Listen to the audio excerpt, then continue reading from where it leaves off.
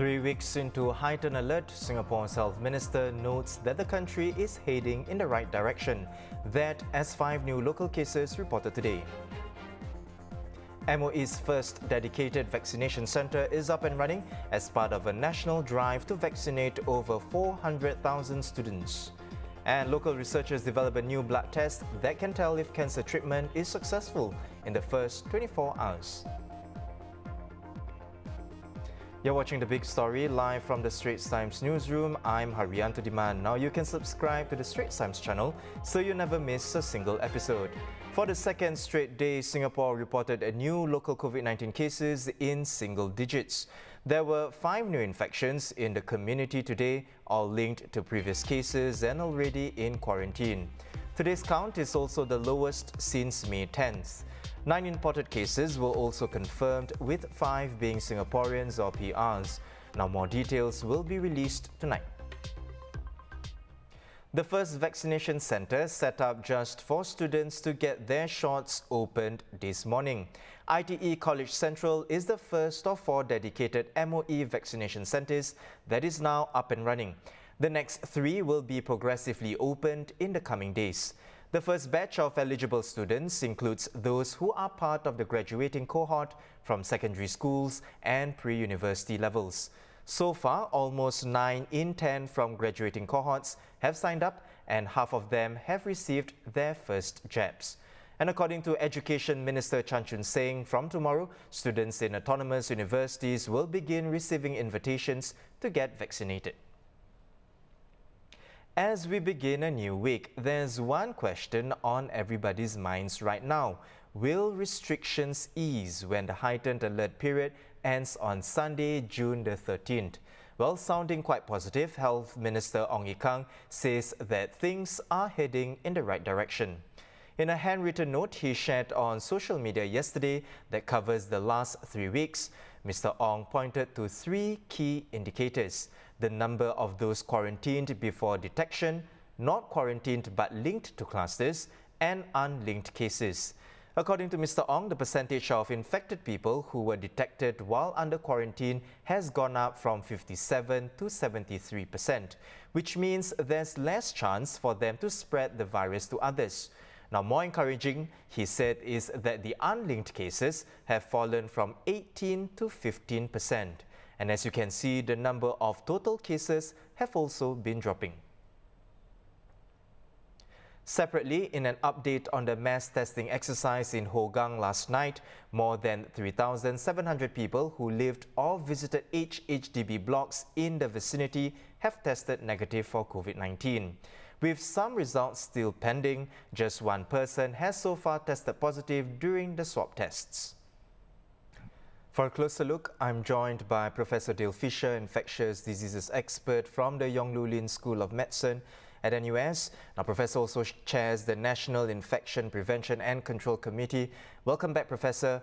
COVID-19 figures in the past few days seem to indicate that we are heading in the right direction. Now, today's number is also in its single digit of 5. Now, we've also seen mass testing exercises being carried out to catch possible hidden cases. So based on all this, Prof, how are things looking for Singapore as we head towards June 13th? Thanks for having me back, Haryanto. Yes, we can see things are obviously on a good path. I'm not convinced that we're going to see major changes on June 13th, just because what we're doing is actually working. You see, the problem is we've got this very infectious strain, this Delta strain or B1617. And not only is that more transmissible, but we're seeing it circulate in a setting where 30 or 40% of Singapore is vaccinated. And we know that vaccination causes more disease to be asymptomatic. So this is a good thing, of course, but obviously when you're trying to track the virus, you're going to get more asymptomatic people, or as you described, more hidden cases. So this is why we need to, if you like, dig out the circulating virus by doing these mass testing campaigns. But you know, the numbers speak for themselves, and with all the testing that's being done and all the efforts being done by by people that live in the country.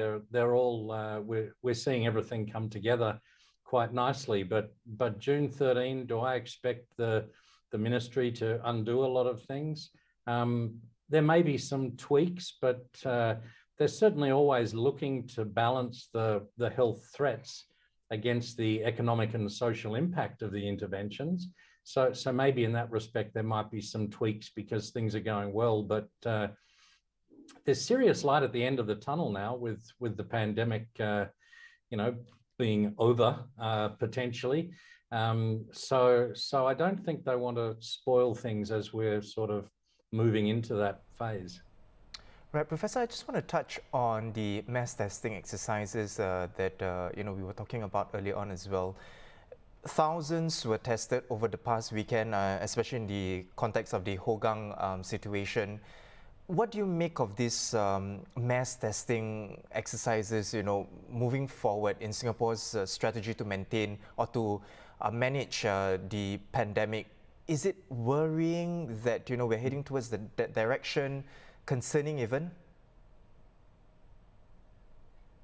Well, all these sort of non-pharmaceutical interventions, the NPIs we call them, they're really the backbone of our efforts.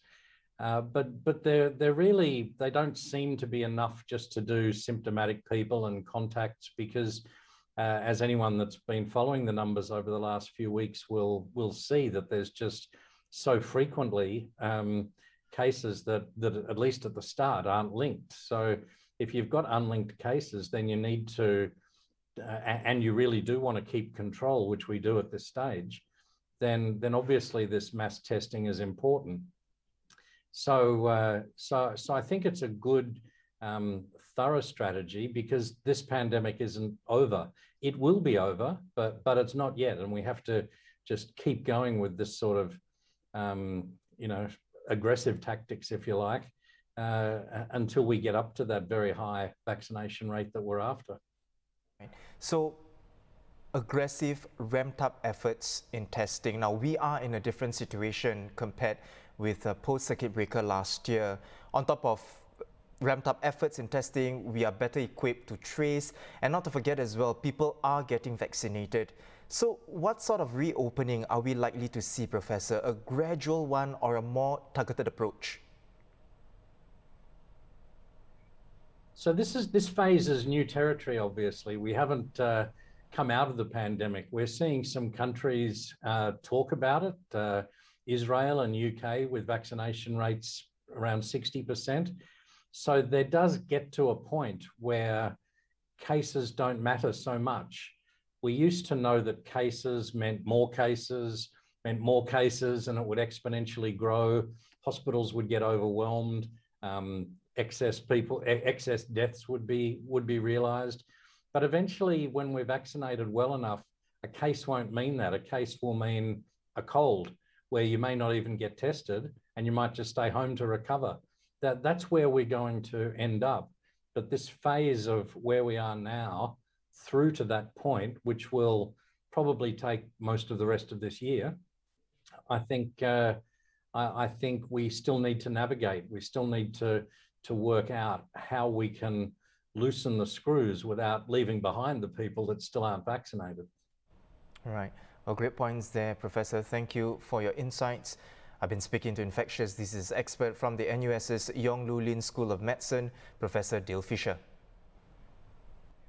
In other COVID-19 news, the Health Ministry has debunked a widely circulated WhatsApp message claiming that COVID-19 treatment protocols here have changed. The message makes the false claim that following an autopsy, the authorities here discovered that COVID-19 is a bacterium that has been exposed to radiation and causes human death by coagulation in the blood. According to the message, MOH immediately changed the treatment protocol for patients here, giving them aspirin instead, which is another false claim. Now looking overseas, China is scaling up its domestic production of COVID-19 vaccines to further increase foreign supply, especially to developing countries. So far, the country has provided more than 350 million vaccine doses overseas. Two domestic vaccines developed separately by Sinopharm and Sinovac Biotech recently gained emergency use approval by the World Health Organization. The approval allows the two vaccines to be included in the major global vaccine sharing platform COVAX.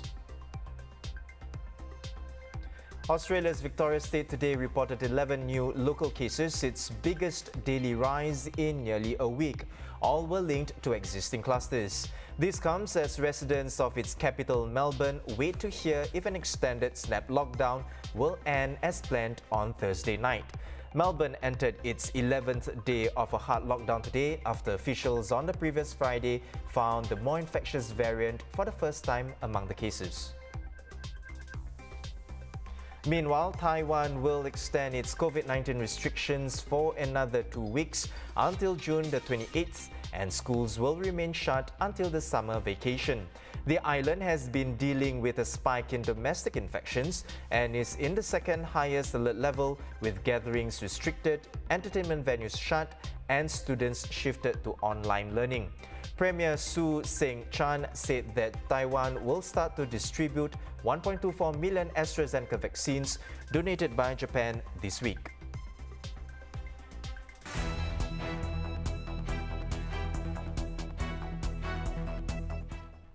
In other headlines, local researchers have developed a new blood test called Exoscope, which will allow doctors to tell within a day whether a patient's cancer treatment is working.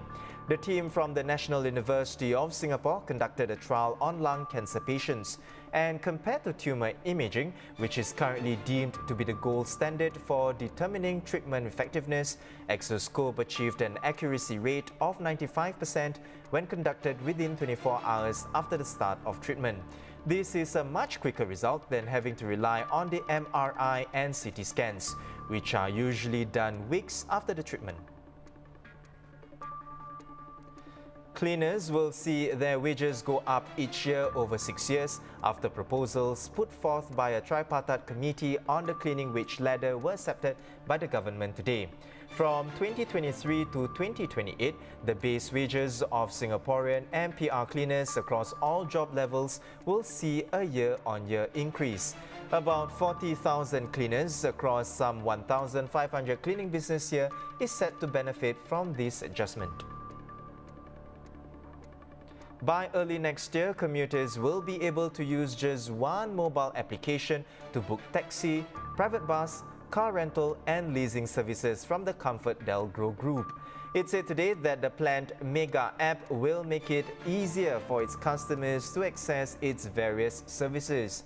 Other offerings such as restaurant bookings, learning driving services and medical transport will also be available in the app. The lives of Instagram influencers might seem exciting and glamorous and an easy way to make a living. So can anyone become an influencer in 30 days? Well, Straits Times journalist Jen Lee has been finding out. Instagrammers, famous, beautiful, influential. But what does it take to succeed? And how much of what we see on Instagram is fake? Can you take my legs long? That looks fake.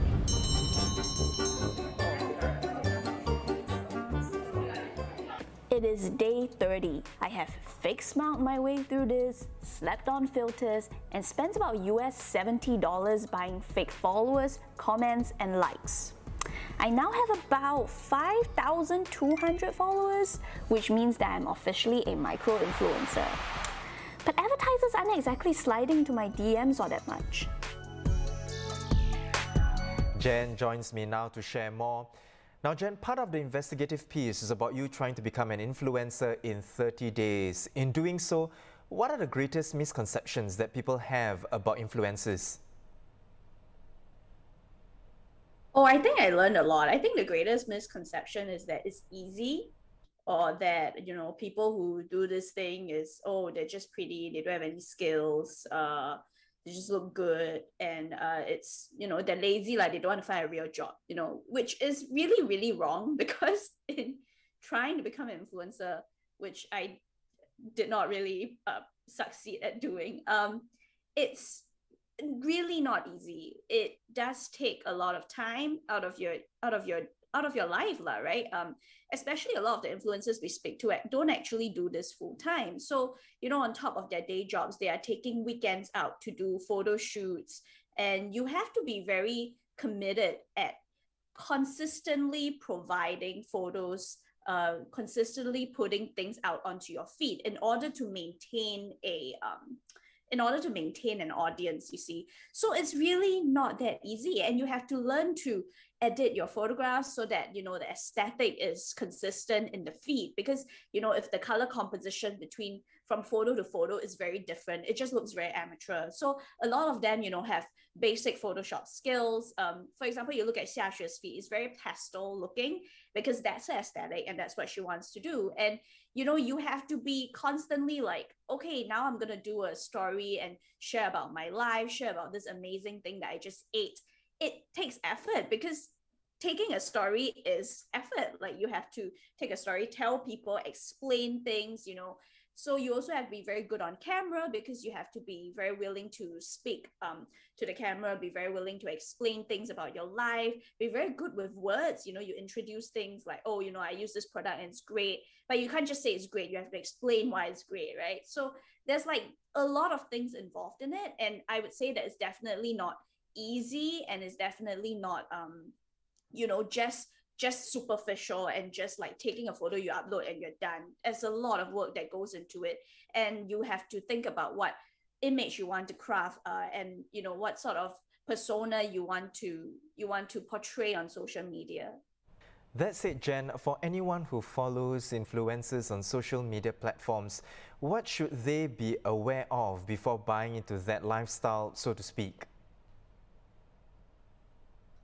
Well, I think nowadays consumers and audiences are quite savvy. So at least personally, when I scroll through social media, I can kind of tell when something is an ad, when something is sponsored, when something is a free gift, and so on. So I'm not too worried about that. I think if you're social media savvy, if you grew up with the internet, it comes quite naturally to you. I think what people have to realize is that, if you want to become an influencer, if you think like that lifestyle seems amazing, it's not as simple as just, taking pictures and uploading it. People give you free things.